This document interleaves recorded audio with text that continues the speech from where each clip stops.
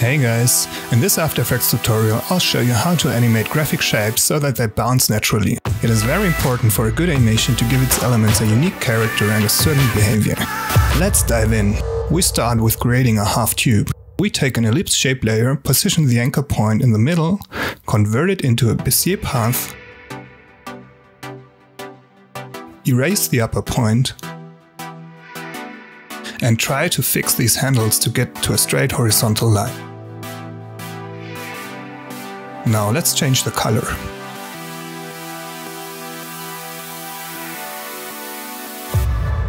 Of course, we always name the layer and also give it a label color to keep some sort of overview. We grab the layer and move it down to the bottom.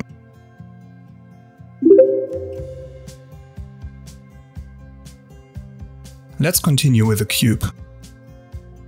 We create a square shape. Maybe scale it down a little. Around 250 pixels should be good. Of course, we name that layer as well. Let's rotate the cube a little, around 3 degrees. The right corner of the cube will hit the tube almost in the middle, so we set 2 keyframes for the position and rotation. Then move back to frame 0 of the timeline and set the position for the beginning of the fall and set the rotation to 0. After the cube hits the tube, it will bounce back up and rotate in the other direction. Okay, we jump forward 5 frames and move up a little and set the rotation to -8 degrees. Now we move forward 4 frames and move the cube back down again. The tube, of course, cannot hold the weight of the cube, and so the left side goes down with the cube. This is basically a bit of frame-by-frame animation.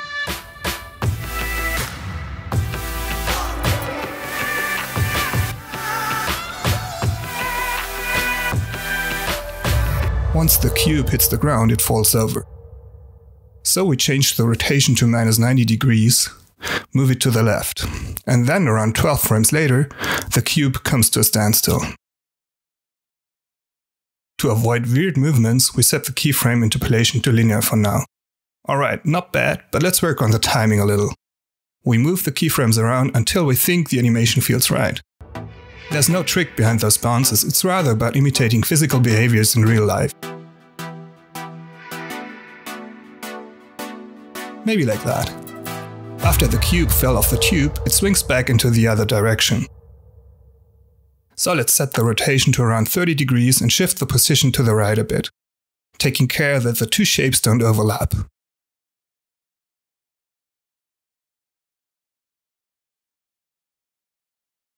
Around 6 frames later, the rotation changed into -20 degrees and the position moved a bit to the left.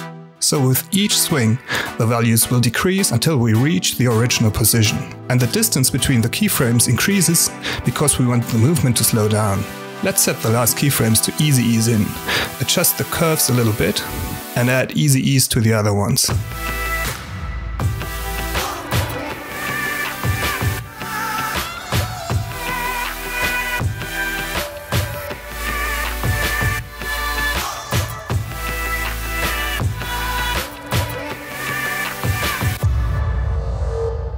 Now let's make the shapes a little prettier.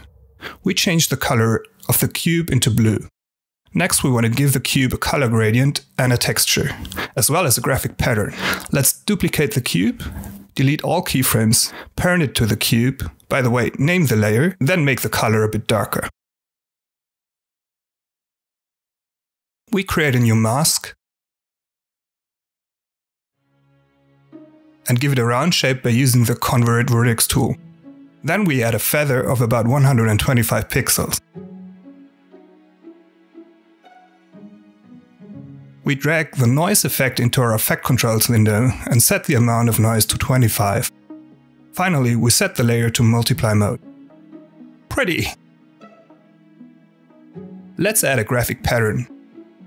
We take the pen tool and draw a path, some sort of snake. Adjust it a little, then we click off the fill because we don't need it. We blow up the stroke to around 13 pixels.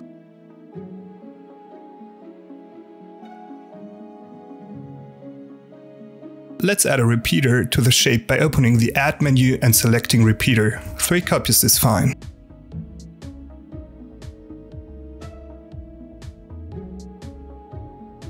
Don't forget to name that shape layer. We need to parent it to the cube layer so that it follows our movements.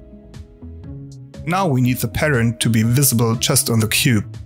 Therefore, we use the set matte effect. Apply it to the layer and use the cube layer as mask. What a nice cube it is! Now let's add a gradient to the half tube. We copy the layer and delete all keyframes before we parent it to the layer below. Of course we name it correctly. We darken the color a little and create a new mask. Then create a round shape by dragging the handles and add a feather of 125 frames.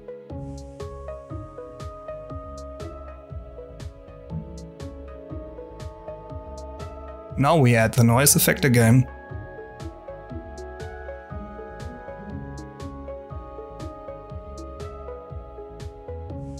And set the mode to multiply.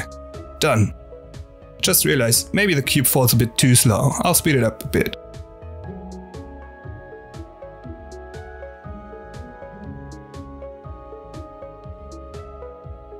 Nice and bouncy.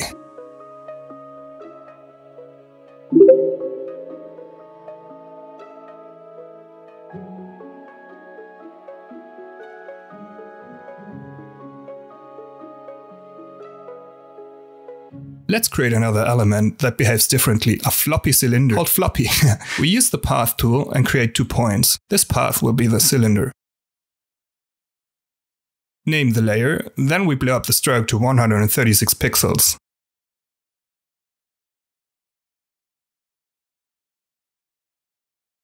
Let's change the color to orange.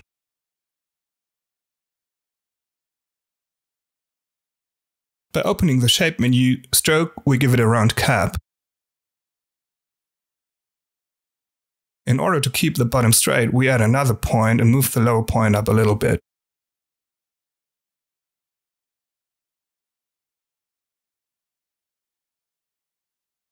And adjust the length again. Now we're adding a gradient and noise like before to the other elements.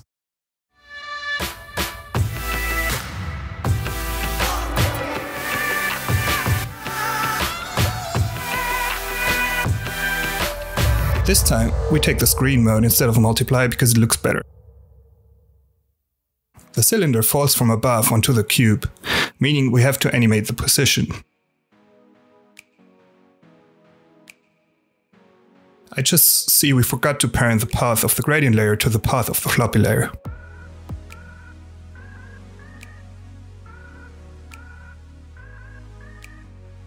Okay, now let's animate.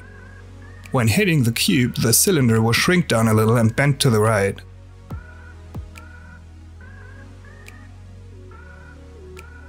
We adjust the bending by dragging the handles a little. Around 10 frames later, it will rise back up a little and bend to the left. Another 10 frames later, it has its original form again. Let's move the cylinder behind the cube to hide the lower end.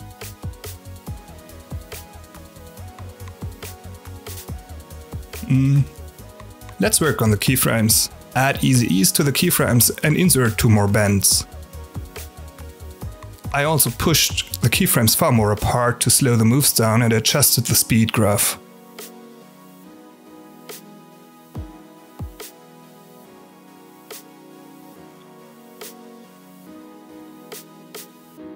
Not too bad.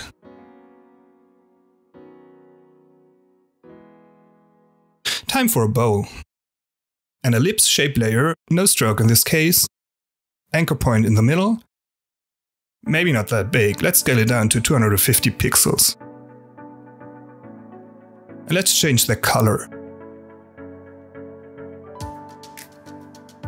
Name the layer.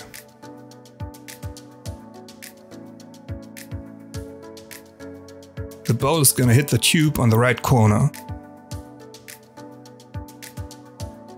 Let's set 2 position keyframes, not too far apart, the bowl falls pretty fast.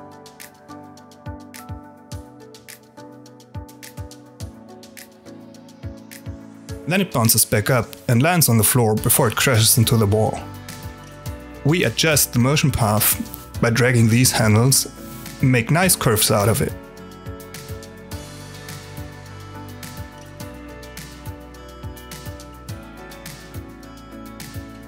In the moment the ball hits the tube, it's going to swing again. We add 2 keyframes in that moment and delete the other 2 ones. Then we move 5 frames forward and set the rotation to 63 degrees and move the tube to the left so that it touches the cube. The cube is hit by the tube and also moves to the left. So we set 2 keyframes. Position would be enough in this case. And 8 frames later, move the position to the left. Oh, we need to parent the floppy cylinder to the cube as it should move together with it.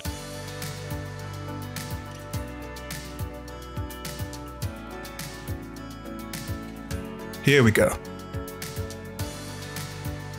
Let's add easy ease in to the keyframe and adjust it a little.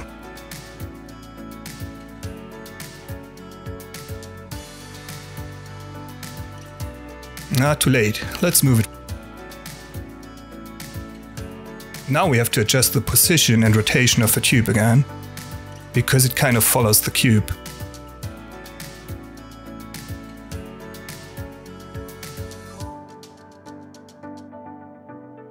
Tweak it a bit more.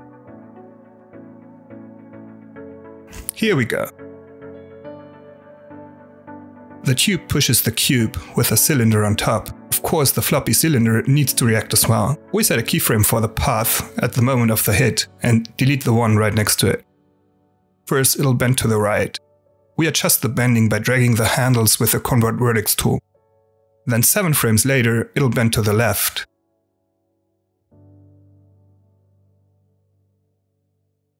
Ten more frames later, it'll bend to the right again. Let's take a look.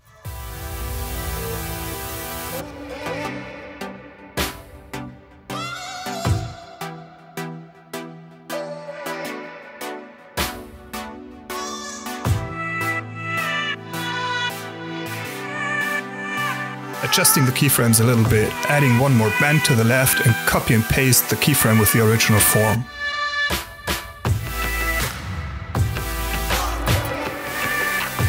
Adjusting the keyframes a little more. So far so good. Let's get back to the ball. After hitting the wall, the ball hits the ground again a few frames later. It'll bounce back up and land on the ground again after 6 frames, and so on.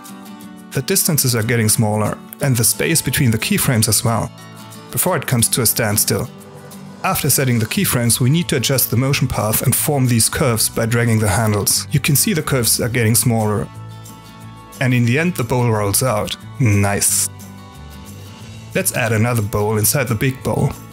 We copy the layer, then delete all keyframes and parent it to the layer below.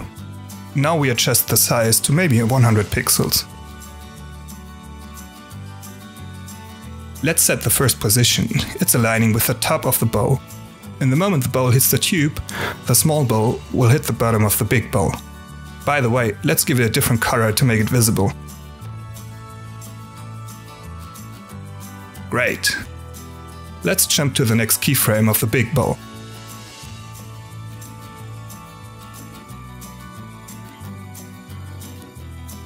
Now the small bowl is hitting the right upper side. Make sure to keep the motion path linear by clicking on the point with the conrad radix tool. Next, it will hit the left side. After that, the lower right side. But now by rolling over along the edge. Therefore, we grab the handle of the motion path and give it a round form. Adjust it a little to make sure it rolls along the edge.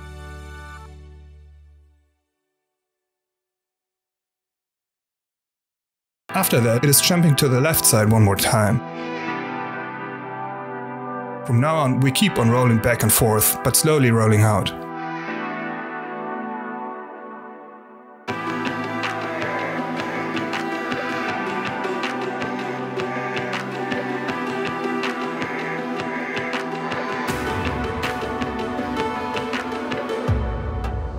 Okay, let's have a look.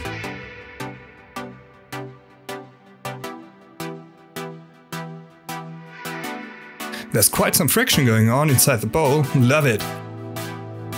That's basically how I animate graphic shapes and give them some character and a natural behavior without using any plugins.